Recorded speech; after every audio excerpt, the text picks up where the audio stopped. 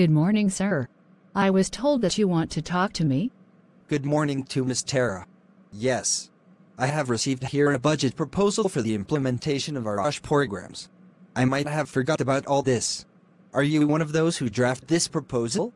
Ah. Yes, sir. Together with our OSH committee. Good. I just have some questions and points for clarification before I'll proceed with approving it. Okay, sir. Under the proposed health programs, you have included the cost here for health examinations. May I know, what are the different health examinations that you are proposing? Are these really necessary? Yes, sir.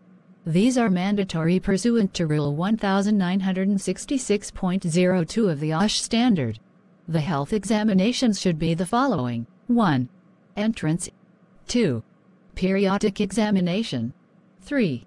Special examination if applicable. 4. Transfer examination, and 5. Separation examination. I see. Can you explain further on the requirement for physical examination?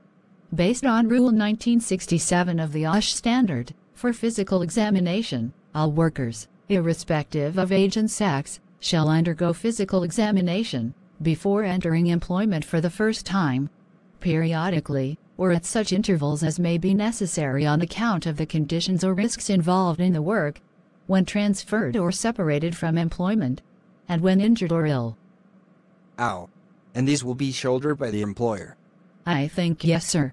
In paragraph 2 of the said rule, it states that all examinations shall be complete and thorough, be rendered free of charge to the workers, and shall include X-ray or special laboratory examinations when necessary due to the peculiar nature of the employment. I see. Okay, Ms. Tara, thank you so much for the clarifications. By the way, we have just hired a new occupational health nurse.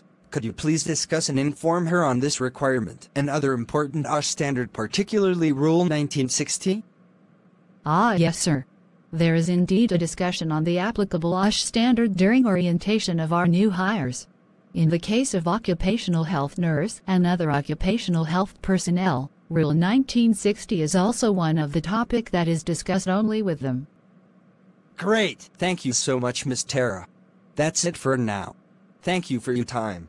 You may go back to your work now. I will just call you in case I will need further inputs. Thank you so much too, sir. I must leave now. Have a nice day, sir.